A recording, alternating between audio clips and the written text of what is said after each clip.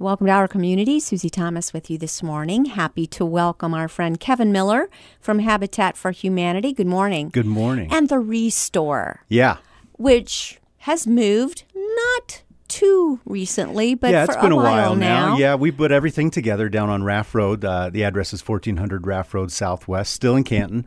And it's been great ever since. We love having that move. Only 7 miles from where Restore was before on Cleveland Avenue. You remember that store? I do. So it's a quick trip, and now we've got 30,000 square feet in one location of all the stuff that's donated and subsequently on sale price all the time. It's nice for us to remember that this is a place we can take our things when you're ready to refurbish something or do something. This is a great place to call, and you pick up? We do, for free. And it's a great place for that. And it's a great place, like, for example, this time of year, lots of yard sales going on. Mm-hmm. If you don't have everything sell, which is, a typical thing we all deal with from time to time when we do yard sales, right. Give us a call. Our number is 330-915-5920. Like I said, we do offer free donation pickup. And then, instead of just junking that stuff or trying to sell it next year, you can get a tax deduction for your donation to Restore, and we can come and get it for free.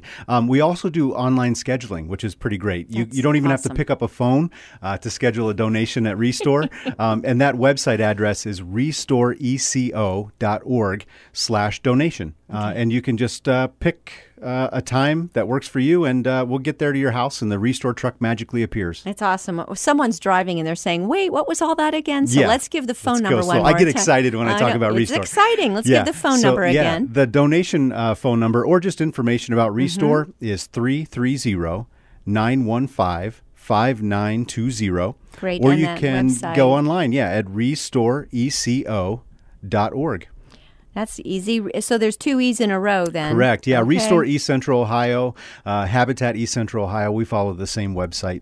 Perfect. Sort of protocol. It's all right there. We'll give that again before we let you go. Great. So you recently had some kind of a big dedication. Yeah, on the Habitat side, this is great. So let me back up just for a moment, because we have this big project going on the northeast side of Canton. We call it the Renewal Project. At Habitat for Humanity, it's our 4-year, $3.5 million holistic neighborhood revitalization program. It's the first time we've ever brought everything that Habitat does: new construction, rehab construction, demolition, critical home repair, minor home repair. We brought it all together to impact one neighborhood. This was a neighborhood that was what we call a tipping neighborhood, where if it gets a little bit worse, it's going to be so far gone that it's going to be impossible to bring it back.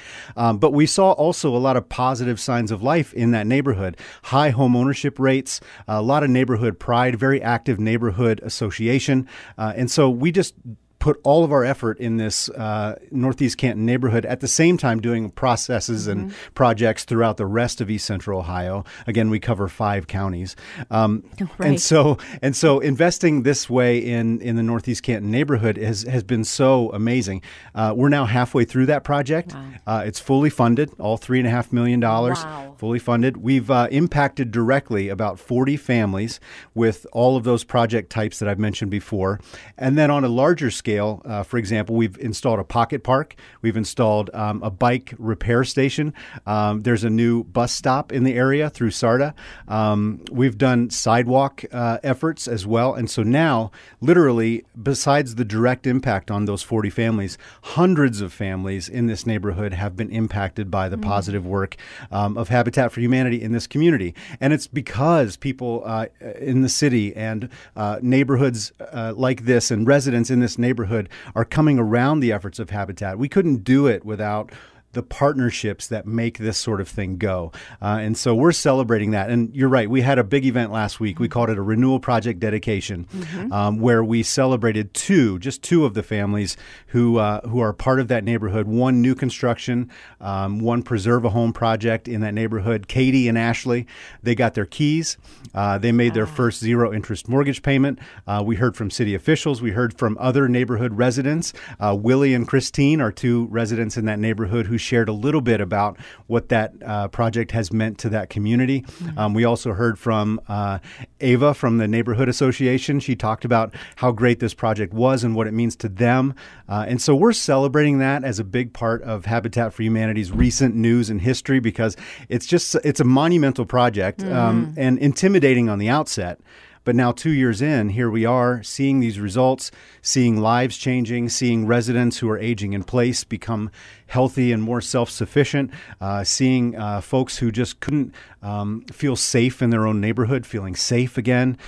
There's an excitement. It's palpable in the neighborhood. You can feel it. And we couldn't be more thrilled and thankful for all the people that come around that. That's, again, city officials. That's what we call the Renewal Project partners, people who have helped us financially secure that $3.5 million. And then all the engaged residents of the neighborhood who are making it happen with things like cleanup efforts, and advocacy, and you see all people that start sort to of care. Stuff. Yeah, and it's happening throughout the entire neighborhood. And so, what does that mean for the future? Not entirely sure. I mean, obviously, we want to keep doing that more and more and more because it's just such a phenomenal transformation, and a community that was very close to being written off. Is now just surging back to life. It's pretty awesome. What streets are you talking about specifically? Yeah, let me get this right here. So we are talking about from 25th to 16th Streets Northeast, and from Harrisburg to Royal Avenues Northeast. It's the Harrisburg Royal neighborhood, and it's just a powerful collection of people that believe that their community is worth investing in, worth protecting, and we're excited to continue those efforts over the next couple of years as we finish up this renewal project. By the end, hundreds and hundreds of families directly and indirectly impacted with positive community change. And we couldn't be more excited and thankful that we have the opportunity to do this. When you talk about the collaborations, say like, for instance, SARDA, how important is having transportation available to these people for jobs, it's huge. For food, for laundry? Yeah, just like it is everywhere. I mean, folks need to be able to get around. We need to have access to things like schools and grocery stores and healthcare and all these things. So yeah, it's incredibly important. And I think that a lot of people sometimes skim over how Habitat can help build strong community. We don't just build homes. We don't just build. We don't just preserve homes. We also strengthen communities at their foundation. And the home is so pivotal to that. And that's why we're always focused on decent, affordable housing, not just decent housing. The affordable part is important to us because that's what helps people thrive.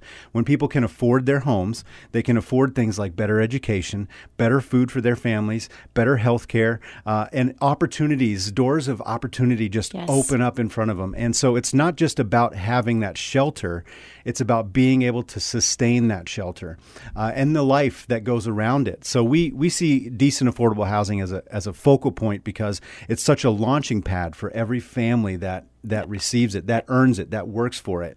And that's why we teach, families who partner with Habitat things like financial literacy and how to avoid predatory lending and how to make sure you set up wills and estates so that if something were to happen to you, your legacy of your home can stay with your family and your children. So all kinds of things that speak not just to housing, which is enough, which is a lot, I should say. That's a lot. But it goes it's hand not in everything. hand with so many other things, as you say. Yeah. The area, what was it about this particular area that drew you to focus in and pinpoint this is the one we're going to make a difference in? Yeah, so I mentioned the home ownership rate. It was very high. Not just compared. Do you know why that is? I think there are a lot of older residents in this particular community, and I think there was a real drive to stay, to be planted. There's also a lot of history in this community, and people didn't want to just let go of that. And when I say it's a high home ownership rate, that's compared to Canton, but also compared to the nation. Interesting. And so we were seeing that happen, but also I mentioned a little bit before the pride that already existed in the community. There's a strong belief in that neighborhood, and we caught wind of it, and it encouraged us. And so we went through the neighborhood. We looked at every single property in the neighborhood, and we did sort of this rating scale. This is a great property, doesn't need any work. This homeowner is very invested, looks great. All the way down to this house just needs to be torn down. No one's living in it. Yeah. It's just sitting there. It's a blight on the community. It decreases the neighborhood safety. we had the whole gamut of things. And then we just started communicating with residents and seeing who we could help and how we could help, and jumped right in. And thankfully, like I said, our renewal project partners, the financial backing behind this, the volunteers who have helped, all of it comes together. We can't just do it on our own. So hugely helpful. You're also talking about, though, increasing the home values. So when those tax guys come around and they reassess what the tax burden is going to be for these same families, does that in turn hurt them? We take all that into account when we're doing the investigation. So a part of the discussion with every family who partners with Habitat is, here's what's going to happen. We're going to build this home, or we're going to renovate this home. And when you get to the end, this is going to be your payment across the board. This is how all the pieces line up. Our family partnership department is superb at doing that. And so we make sure that before we do any work, the family who we're working with is going to be able to afford everything as it wraps up in the end. We're not in the business of getting people in a home and then, oh, well, you're back in the same position as before. You can't afford this. There's nothing fun about living in a home you can't afford. And it doesn't do anybody any good. Exactly. Habitat for Humanity exists not just for that decent part like we've been talking about, but that affordable part as well. So that is very much a part of the conversation as we go. And at the end of the day, we are confident, and the families are confident when they get those keys and they make that first zero interest mortgage payment, that they're going to be able to afford that for the long term. Not for the short term, not for a month, not for 1 year. We're talking about you're going to be able to afford this the whole way through until that house is paid off and that home is entirely yours. And that is a thing that the Family Partnership team takes very seriously and does very well. And I'm sure you notice a decrease in crime in the areas where the community is so invested. Yes, I'm guessing. Is that true? It's true. I mean, that's what we're hearing from neighborhood association members, from the residents that we talk to while we're out on projects. Of course, people in the neighborhood are walking up to us and saying, "Hey, I got to tell you about this thing that happened. I was out doing this and this happened." And so, yes, we're getting that sentiment from the people who are actually living in the community. And it's not just the safety part, although that is incredible. It's also the pride part. Yes. We're hearing that residents are feeling proud again of the neighborhood that they have always wanted to be a part of and weren't going to leave, but now there's this resurgence of excitement. You mentioned the ethnicity, the culture, the history of that area, and you're absolutely right. When people were coming, we are a nation of immigrants, and there was a group of people that they found that area, and man, they have stayed generation to generation to generation, even passing down the same homes one after another. Yeah. And there is a great deal of pride of folks who found each other when they came over and settled a little neighborhood together. Isn't it beautiful how that works? It's absolutely beautiful. Yeah. And then you're getting to see many cultures getting to know each other as they kind of find that beautiful spot again. And there is something very special about it, isn't there? And here's the other part of that. When a neighborhood is healthy and when it starts to thrive, you start to see more diversity because people want to be there. Yes.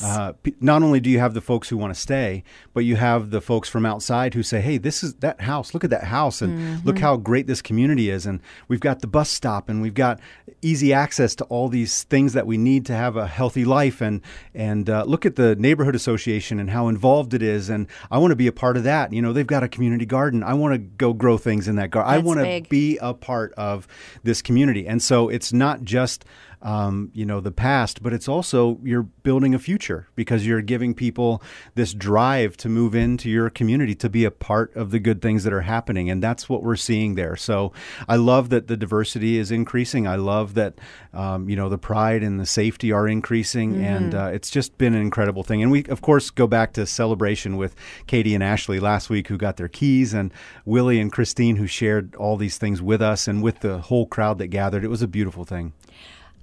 When you talk about things that are great to have there in that area, let's talk about food. Because we've been very concerned about certain areas becoming food deserts. When there's not people living there anymore, the grocery stores pick up steaks and head out of town. So what about access to things like groceries and those essential things? Yeah, that exists in this area. That's awesome. And it's fantastic. So lots great school, great churches, great grocery, great. You're right off of 62 essentially. Yes. And it's easy access to just everything that Canton has to offer, especially with improved bus opportunities and so forth. That really helps, doesn't it? So the people who are, I just looked at the clock, Kevin. It does go very fast, doesn't it? Yeah. I've got my next question for you. Okay. You can think about as far as the intergenerational aspect of it, but that will be after these words. You're listening to Our Community.